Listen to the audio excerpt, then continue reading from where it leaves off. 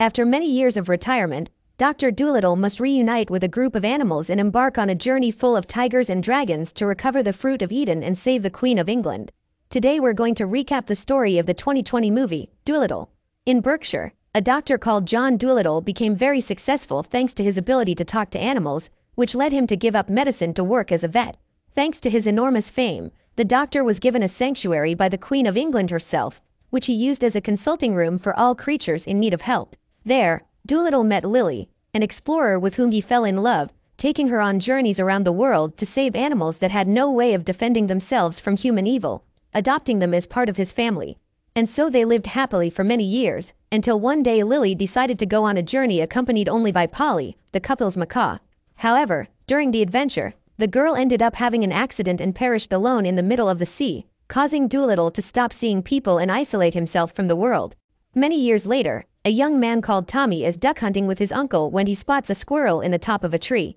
Wanting him to concentrate, the man asks the boy to wait for the ducks to fly so he can shoot one of them, but when the time comes, Tommy closes his eyes and misses the shot on purpose. Even so, he ends up grazing the squirrel and his uncle hands him a knife to finish the job, but the boy refuses and starts following Polly, who claims to know who can help him. Following the macaw, the boy ends up in front of Dr. Dolittle's gate, but as he knows that no one will answer him, the macaw takes the boy to the secret entrance, allowing him to enter the place which is full of wild animals. At the sanctuary, Tommy gets lost from Polly and ends up falling into a trap while trying to escape from Yoshi, an extremely playful polar bear who starts laughing in his face. Inside the house, Dolittle is woken up by the animals who warn him about the presence of the human trapped in the ropes, but because of his social phobia, he refuses to interact with Tommy, hiding in a corner while he waits for the boy to leave. Outside, the boy is still in the trap when he is spotted by Lady Rose, the Princess of England, who decides to take a break and help the boy before continuing with her mission. Together, the two go to the main entrance where they start knocking on the door, but as Dolittle refuses to open it, Polly manages to convince the gorilla Chi-Chi to take the visitors, only for him to end up being frightened by Tommy and fainting in the entrance, leaving the humans to go on alone. Inside, Lady Rose finds Dolittle hiding under a table and reveals that he has been summoned in Buckingham Palace to treat the Queen, who is very ill. Even so, the doctor remains firm in his isolation and tries to expel the princess from his mansion, but is interrupted by Tommy, who shows him the wounded squirrel. Very curious, Dolittle asks how the animal got hurt and the boy tells him that he shot it, leaving the veterinarian even more disappointed with humanity. Nevertheless, he accepts the request and helps the little rodent, asking his wild assistants to prepare the operating room and apply anesthesia to the patient. Once everything is ready, he puts on his lab coat and asks Dab Dab to pick up the forceps, but the duck can't tell the difference between the instrument and a piece of celery or a carrot, delaying the operation. Outside the operating room, Tommy sees Dolittle communicating with the different species and says he wants to live there to become the doctor's apprentice, but Rose warns him that it was the Queen who gave the land as a nature reserve, so if she perishes, the deed will revert to the British Crown and the sanctuary will be closed forever. Even though Dolittle is extremely reluctant, he knows he has nowhere else to take his animals and decides to set off for the palace to help the monarch, but before he leaves, Jip and Chi-Chi immobilize and anesthetize the doctor, leaving him unconscious so that they can clean his beard, which has become a literal rat's nest. Sometime later, the vet meets the teenagers in the main hall and tells them that he has decided to go to Buckingham Palace to help the Queen, but as the boy is not part of the mission, he orders Tommy to go home. Downstairs, the boy walks to the exit and finds Lady Rose's carriage, deciding to hide in the trunk and sneak into the royal house. Unaware that the boy is in hiding, Dolittle collects his personal belongings while the animals prepare his medical equipment, but one last thing remains to be determined: his means of transportation. Completely out of his mind, Dolittle feels he can't travel in a simple carriage and tries to tame Plimpton, a striped ostrich who gives the doctor a sweeping kick, but Yoshi manages to convince the bird to carry the vet on his back, leaving room for the other animals in Lady Rose's carriage. After some time on the road, they finally arrive at the palace and Yoshi is the first to go down, startling the guards, but the princess soon appears and tells them that they are guests of the Queen and should therefore be treated as such. Just then, Dolittle arrives with Plimpton, who ends up going straight through and sliding down the palace's armor room, knocking over all the metal pieces. In the Queen's bedroom, Dr. Müdfly is treating the monarch with some leeches when Lord Badgley turns up to ask how the monarch is, only to be told that she won't last more than a week. Through the corridors, Dolittle and his animals approach the royal chambers when the guards find Tommy hiding and begin to take him away as an intruder, but Lady Rose manages to help by saying that he is the vet's apprentice, allowing the boy to stay in the palace for a while longer. At the queen's bedside, Dolittle arrives with his animals, who quickly take over the place, as well as asking Jip to sniff the monarch in an attempt to find anything strange. After a short time sniffing around, the dog senses that something is wrong and the vet sticks his face in the aquarium to ask the octopus if he's seen anything different, discovering that the queen has fallen ill after drinking some tea. With the help of Dab Dab, Dolittle expels everyone from the royal quarters and shows his encyclopedia of poisons to Jip, asking the dog to try to recognize the scent he smelled on the woman. After leafing through a few pages, the vet discovers that the queen's illness has been caused by a plant known as belladonna flower, an extremely dangerous plant that will take the queen's life in a few days if they don't find the antidote. To save her life, Dolittle says they must collect the fruit of the Tree of Eden while he approaches a painting, taking the opportunity to leave a woodworm working as a spy. Finally, he leaves Jip as a watchdog protecting the queen while asking Rose not to allow her mother to eat anything prepared by other people. With a long journey ahead of him, Dolittle puts the animals in the carriage and dismisses Tommy, forcing the boy to return home against his will. Even after not seeing his nephew for so long, Tommy's uncle is still very impatient and orders him to go to bed, leaving the boy alone in bed when Polly and her friend Betsy show up to rescue him, taking him to become an apprentice veterinarian. With the boat about to set sail, everyone gets on the giraffe and heads for the harbor, pursued by a group of policemen on horseback. To escape, Betsy climbs onto a cart and jumps over the city walls, leaving the officers behind and clearing the way for them to make their way to the port. But when they get there, Dolittle's boat has already left and they are forced to run for a bridge under construction. In order to get Tommy to reach the boat, Betsy throws the boy into a pulley elevator and activates the mechanism to make the object descend, but the equipment ends up jamming because a knot in the rope and Tommy is forced to jump, slipping through the sails and holding onto the ship's rope to swing himself down into the ship.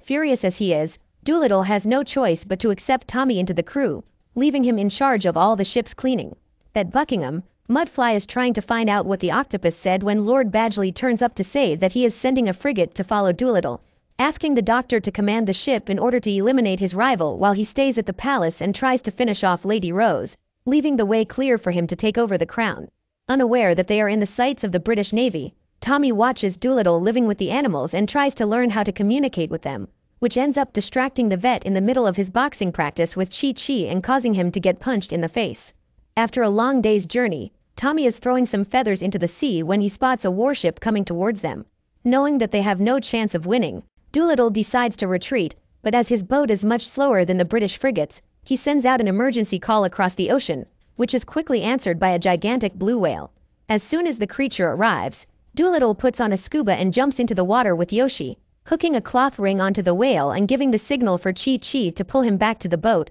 But Mudfly realizes that they are fleeing and starts shooting at the vet's ship, causing the fearful gorilla to let go of the rope and leave the doctor alone at sea. Trying to save him, Tommy runs up to the deck and grabs the rope with all his might, pulling it back to the ship with the help of Yoshi, who jumps onto the whale's tail fin and helps the boy save the vet. But because of the dragging, the rope begins to give way and snaps in their hands, falling back into the water. Even so, Dolittle manages to save himself and jumps back onto the ship, finally recognizing that Tommy can be useful. In this way, they finally manage to gain some distance and escape from Mudfly's frigate, leaving them free to go to Monteverde, the place where Lily was born and kept all her travel notes in a diary. In her adventures, the girl has managed to reach the Fruit of Eden and has traced the complete path to the island where the tree is. However, it won't be easy to get her diary, because King Rasuli, Dolittle's former father-in-law, has a deep grudge against the veterinarian, blaming him for his daughter's perishment. Because of this disaffection, the doctor and his apprentice disguise themselves and enter the palace unnoticed,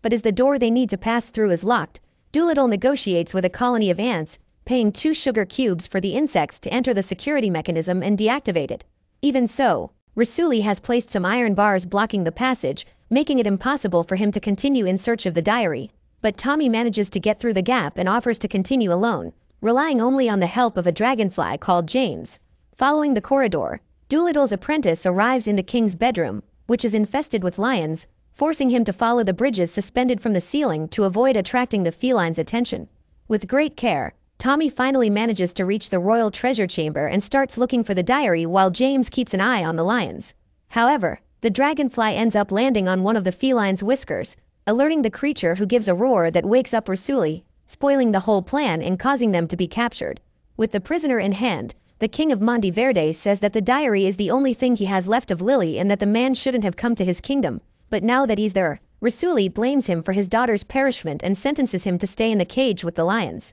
Before leaving, the man takes Tommy and chains Dolittle in the center of the cell, releasing a Bengal tiger called Barry to devour the still-alive vet. Since he has already taken care of the feline, the doctor tries to convince him that he has returned because he missed him, making the beast lie down next to him pretending to have forgiven him, but when he gets closer, Barry reveals that he is only joking and attacks Dolittle again, forcing him to use his pocket watch to reflect the sun, making the tiger run after the point of light as if it were a simple kitten. In the banquet hall, Tommy sees James landing on a candy apple and asks the dragonfly to go to the boat to ask Polly for help, causing the macaw to lead the group of animals to rescue Dolittle, distracting the humans with a dynamite stick that blows up the entire castle armory. While Rasuli and his men run around thinking they're being attacked, Barry gets tired of chasing the point of light and lunges at Dolittle, forcing Polly to fly into the tiger's face to blind him, and is quickly knocked out. At that moment, Chi-Chi sees Barry about to devour his friends and breaks the bars of the cage, entering the place to confront the tiger and save his companions.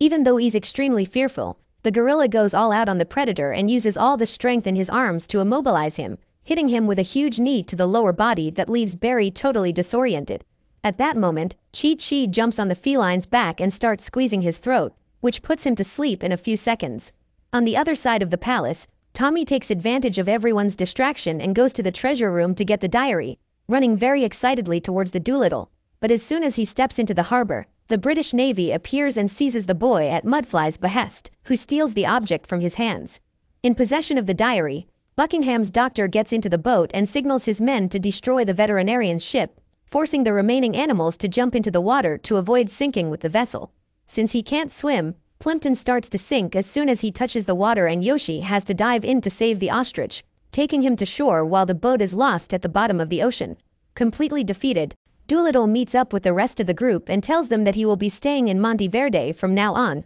working as the island's official doctor and veterinarian, but Rasuli appears and accuses him of having lost the diary while choosing a blade to finish him. After choosing the sword, he approaches Dolittle and tells him that he really wants to take his life, but he also says that his love for his daughter is greater and decides to allow him to continue his journey, giving him a boat as a gift so that they can continue in search of their goal. Even though the ship is falling apart, the group of humans and animals head out to sea, but as they don't know where to go, Dolittle sends some whales to track Mudfly's ship, following their lead until they reach the island where the Tree of Eden is. As soon as they arrive, the veterinarian's group starts climbing the mountain until they find a large cave full of bioluminescent fungi, but the light ends up alerting Mudfly's men to their presence. With everyone under his power, the Buckingham doctor asks Dolittle for the exact location of the tree, but as he has no idea either, Mudfly takes a flag of the United Kingdom and sticks it in the ground while saying that he will revolutionize world medicine with the power of the fruit. Somehow, this activates some reddish fungi that reveal a gigantic dragon sleeping on the ceiling.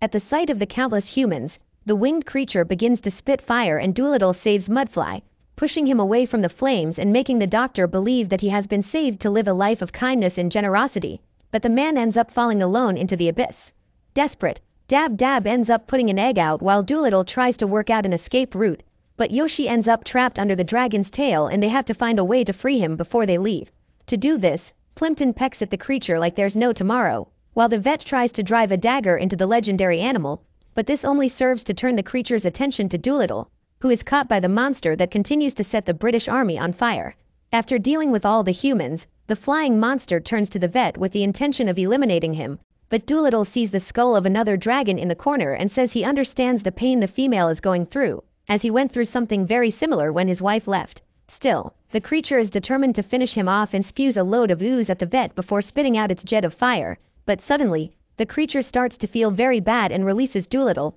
ordering everyone to leave, as they are not worthy of having the fruit of Eden. Realizing that she is in a lot of pain, the vet approaches the female and touches her abdomen, discovering that her stomach is badly damaged and about to become infected, meaning they need to perform an emergency extraction to save her life. To do this, Yoshi and the others put her aside and Dab Dab brings Dolittle a leek to perform the procedure, ridding the female's stomach of a bagpipe, dozens of armors and other junk she's eaten over the last century. After the procedure, the dragon decides to return the favor and shows the passage to the tree, which is full of fruit, allowing them to take a sample and take it back to the queen, who at this point is on her last legs. Believing that his plan has worked, Lord Badgley begins his funeral speech and prepares to announce the monarch's perishment, but Dolittle manages to arrive in time and shows him that he has obtained the fruit to make the antidote. Furious, Badgley orders them all to be arrested and the royal guards begin to surround them, causing Dolittle to throw the object at Tommy, who squeezes the fruit, dropping the essence of Eden on the queen's lips, who wakes up almost instantly, being cured as if by magic. Realizing that he has nowhere to run, Badgley pretends to be happy and thanks Dolittle for saving the leader of the United Kingdom. But the vet goes to the woodworm, who reveals to everyone that the Lord is to blame for the queen's poisoning, as well as telling him that the bottle with the belladonna essence is hidden in his pocket. With no way out, Badgley grabs the dagger from one of the guards and tries to escape before being arrested, but Yoshi and Dab Dab manage to distract him while the other lords manage to capture him and take him straight to the dungeon. With that, Dolittle returns home and reopens the gates of the sanctuary to serve people, but unlike before when he did all the work himself, today he can count on his apprentice Tommy, who will one day become as good a vet as he is. So what did you think of this movie? Leave it in the comments below. And if you like the video, like and subscribe for more movie recaps. See you next time.